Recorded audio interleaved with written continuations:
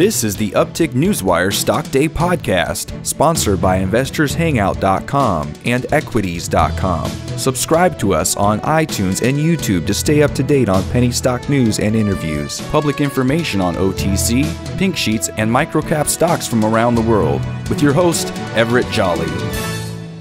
On today's show, I'm bringing back a returning guest. They were on my show back in June. We're talking about Ethema Health Corporation. They trade on the OTCQB under the ticker symbol GRST. And with us today is the CEO and chairman of the company, Shawn Leon. Shawn, welcome back to the show. Well, thanks for having me back. You know, give my listeners a little bit about statement of yourself and your company, and then I want to get into the Q&A. Yeah, we've been in the addiction treatment business for about 8 years now. We started in Canada. We operated a best-in-class treatment center in Canada. We wanted to expand into the U.S., and in 2017, we sold the Canadian business and started the expansion into the U.S. With a facility in Florida, Delray Beach, Florida. And we're now expanding into a much larger facility in West Palm Beach, Florida. Well, let's talk about that facility. I understand you got about 175 beds. It's about an 80,000 square foot facility on 8.5 acres. When do you start the new treatment? How is that going? If you can, bring us up to speed. So we've been working on getting this facility since late 2017. We took possession of the facility in May of 2018.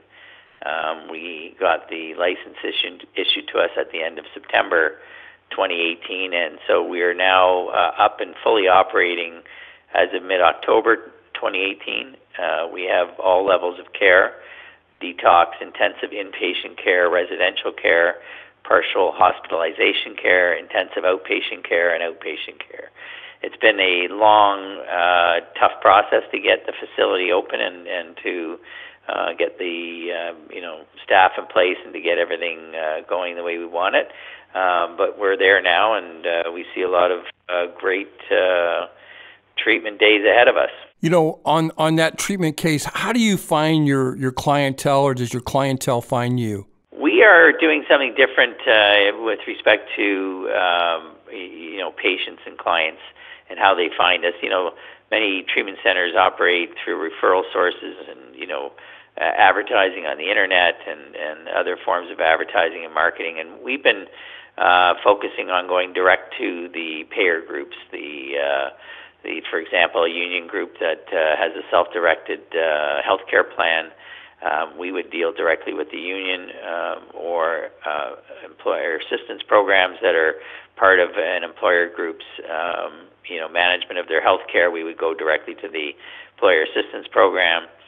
But primarily what we're doing is we're trying to get the groups to recognize us as leaders and best-in-class treatment providers with great value. And the reason for that is that we provide a very high-quality, highly effective care at a very good and low price, which ultimately gives them value, not just for the company and the cost, but for the client and its effectiveness in getting that client hopefully back to work if they're, in an employer group. Well, I definitely think you're in the right space. And the reason why I say that, there's a huge epidemic of opioids addiction across our country.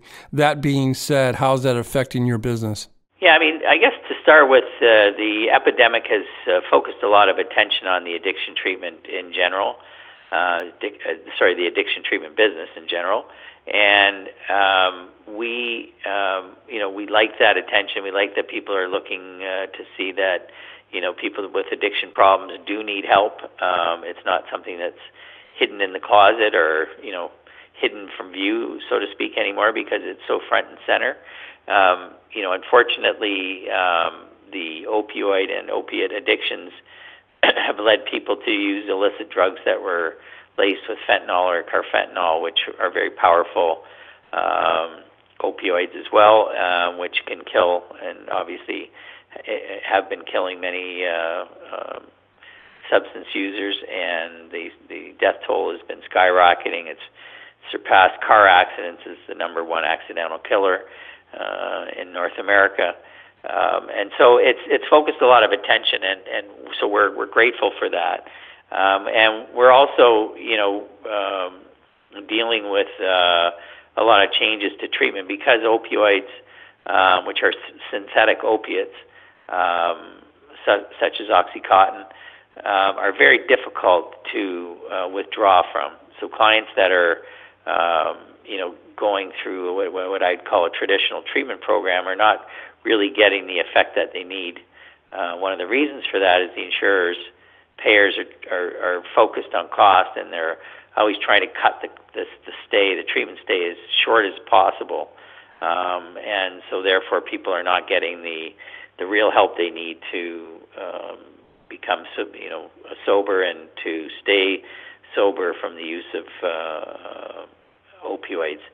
It takes a much longer period of time to withdraw from and get the opioid addiction out of the body and out of the system. It's far more difficult, and it takes time. So number one, we're fighting time, and the time that insurers usually or typically allow for treatment. That's why we've gone direct to employer groups to say, listen, it's better to get it done right and get it done right the first time or possibly the second time, and not to keep trying this, over and over and over again, which is very common in the industry. We also are dealing with insurers that are going towards a harm reduction strategy. So they're often saying to a client who fails at treatment, listen, it's better to put you on long-term drug maintenance with something like Suboxone or other comparable medications, and instead of getting off of drugs altogether, put them on a sort of safer drug, so to speak, that keeps them from dying from the use of illicit drugs. But this overall is a sort of a competing force against actual treatment and a goal of abstinence, where clients, instead of trying to find a long-term sobriety, are actually looking at long-term drug maintenance.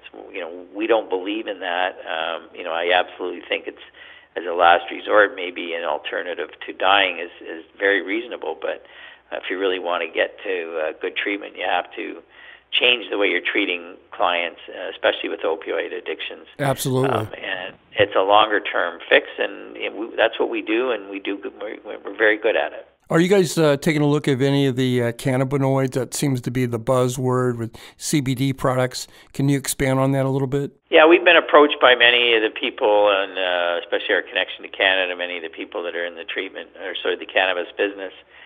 They're always looking for a medical use for cannabinoids.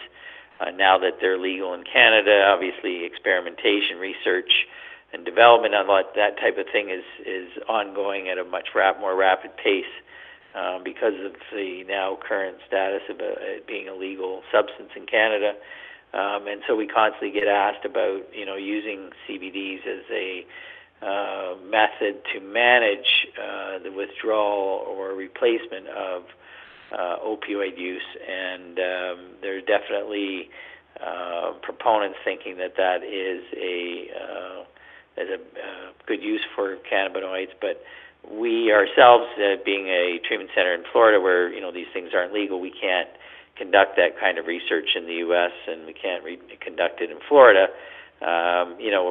We think that there may be something there, but that research has to be done, and that will take some time to tell how effective it can be in the replacement of or elimination of the use of opioids.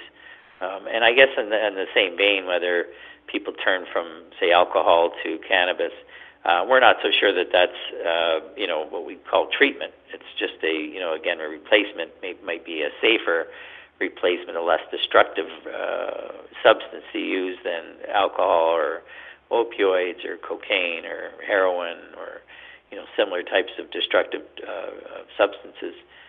But we're not there yet, and we just hope to keep an eye on it very closely and see what comes of it. Not last year, but 2017, you guys did $929,000 in revenue.